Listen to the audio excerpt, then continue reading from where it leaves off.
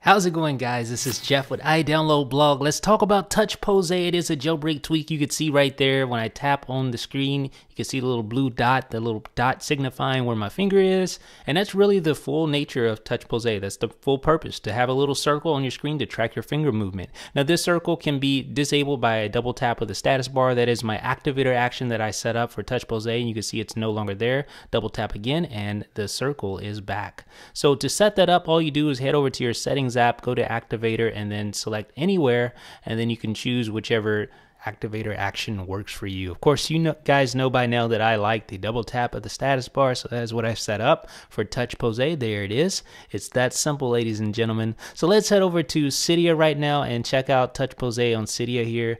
Let's find Cydia. There we go. It is called TouchPosé. It is a free jailbreak tweak available on Cydia's BigBoss repo right now. You can use an activator action to enable TouchPosé circles. Let me know what you think in the comment section. This is Jeff with iDownload Blog.